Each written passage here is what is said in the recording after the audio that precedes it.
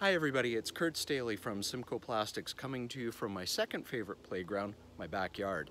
I wanted to talk to you a little bit today about some terminology that's coming out in the plastics industry or from the plastics industry, and you may see this on products that you buy, consume on a regular basis, and I thought it would just be worthwhile because these are some new terms, and from a plastics perspective, it may mean some different things than you might assume.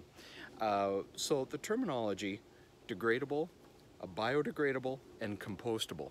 The last one you think you know what it is, but in plastics it's a little different. So first, degradable. This is, well, it's not a misnomer, but it's technically correct.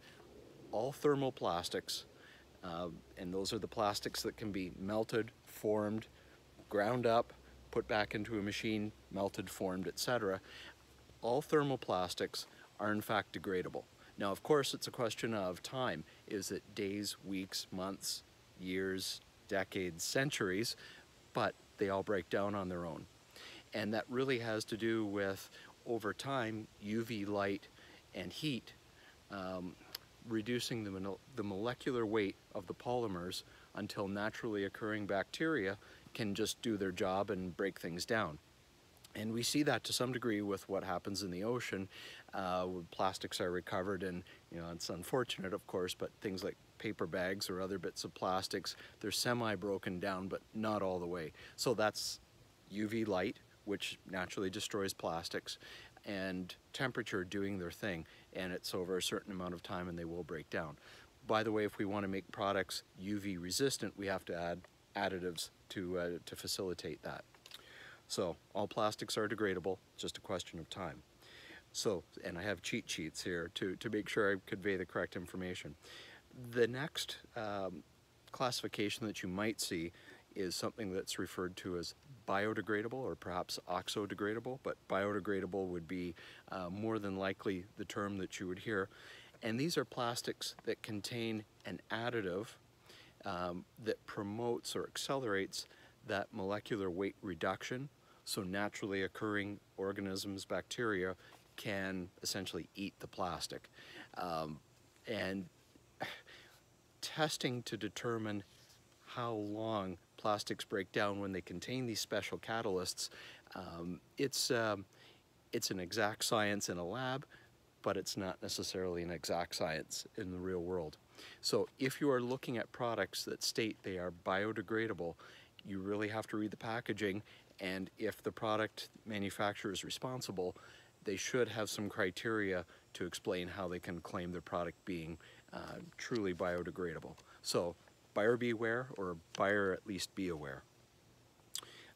And the last, and this is potentially the most misleading classification, and it's plastics that are referred to as compostable. And again, I urge you to read product packaging to determine for yourself if the manufacturer of the product has certain claims. And hopefully they're doing the right thing and saying what it's really all about. But when we talk about compostable plastics, these are plastics that are designed to be composted, broken down in industrial composters. Few and far between. Maybe there are more now. If somebody is in this industry or this segment of the industry, I encourage you to put some comments on, and let's keep the information up to date.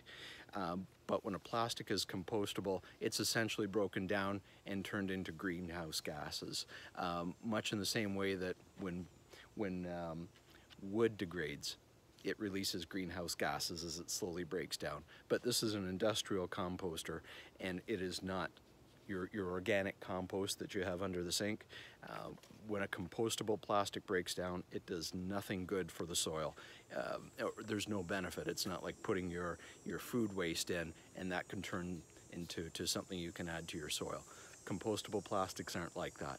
So it's just some terminology you may see, and you're probably going to see more of it as time moves forward. And I just encourage you, as always, to be careful and to make good informed decisions based on the information from the specific product that you can find, and doing some research too. And just lastly, from last week's video, I really want to emphasize plastic straws are recyclable.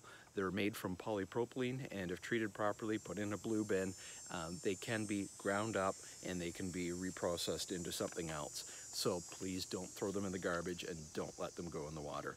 Treat them to the blue bin. That's where they need to go. So until then, please recycle everything, practice your recycling skills, and get out there and protect your playground. We'll talk soon.